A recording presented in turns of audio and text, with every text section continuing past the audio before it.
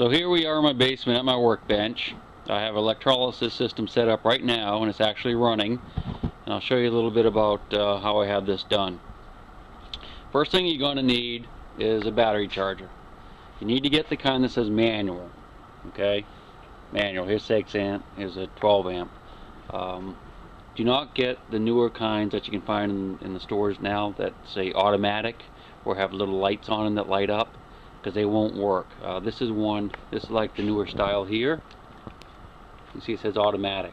Don't get those, they won't work for very long. They might come on and you'll think they're working okay, but they'll shut themselves off because they know when the battery's not hooked up to them. These old style are dumb. You buy them at yard sales, you can get them at flea markets. Usually you can pick them up for about $10 to $15 a piece. I have quite a few of them that I use. Okay, this is my setup here. Well, you can see I have the the chargers on. I actually have it on 10 amps right now. The needle's up just a little bit. And I have everything hooked up. Here's my electrolysis bath. There's a couple things you can use. This is the positive electrode. And I use a steel plate when I'm doing the bigger things like the artillery fragments like I have going right now. This is actually a piece off a railroad that I found. Another thing you can use is flashing. You can buy this at Lowe's. It comes in a big roll. It's a little bit expensive, but it works really well. You can cut strips off and it works great. But anyway, so I have this hooked up. It's cooking right now.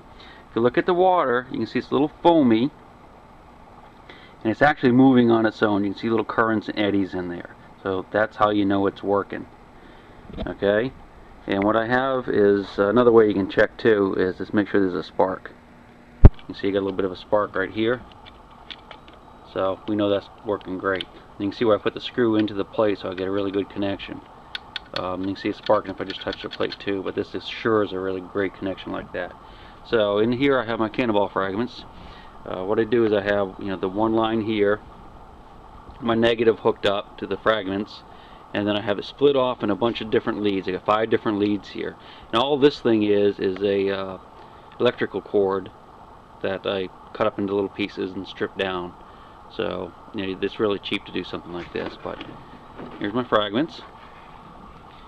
That's what they look like now. I just put them in about an hour ago. You can see those are getting a little bit black on the edges, but they're working good. So I'm just going to let them go. You want to make sure they're completely submerged in the solution, but you don't want them to touch the plate, because if you do, it won't work. In the water here, all I have is just fresh water from the tap, and then I sprinkle some baking soda in there. This size container, I have I might have a little less than a cup in there, half a cup. I don't know how much it really takes, but if you get the bubbles and the water starts to move, you have plenty in there. So that's working fine like it is. Here's one of the fragments I have drilled out. You can see I have a screw in there. That's just so I get a better connection, because if you try to put the alligator clips on here and put it in the water, if the alligator clips touch the water, eventually they're going to rot away. So I just use a screw. I know that's a little bit of a big screw there, but that's what I had, so that's what I'm using. Here's one of the screws. You can see I ground the tip off just a little bit, and so it'll go down deeper in the metal without having to drill a hole quite so deep.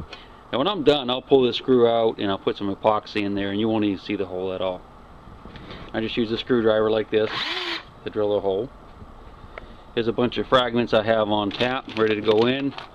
I found these a few days ago. I don't know, you might have seen them on my Facebook page. It's like that's a Borman piece, and just a neat little underplug. Something like this, what I'll do is I'll take the screw and I'll just carefully put it in that hole like that and tighten it up. That way I don't have to drill anything in it, and that'll work just fine. So that's the basic setup right here.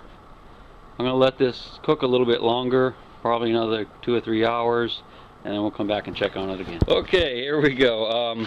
It's been about 20 hours since I was last here. I kind of forgot I had this stuff cooking, and it's the next day now. But if you look, it's still going. Everything looks good. There's lots of bubbles in here. The water's still moving. If you look down here, you can see the particulates and stuff floating around in there. These bubbles here are kind of whitish, look pretty clean, so I think the stuff is done for sure. If it was still a lot of impurities in the iron, these bubbles would be a lot darker and be a lot more scum on the water. So I think we're in good shape. So I guess we should turn it off first. That should take care of that. See what we have. And there they are. So that looks pretty good. They're nice and dark. Hopefully this stuff will break off pretty easy. I'll get my little hammer out. If you look,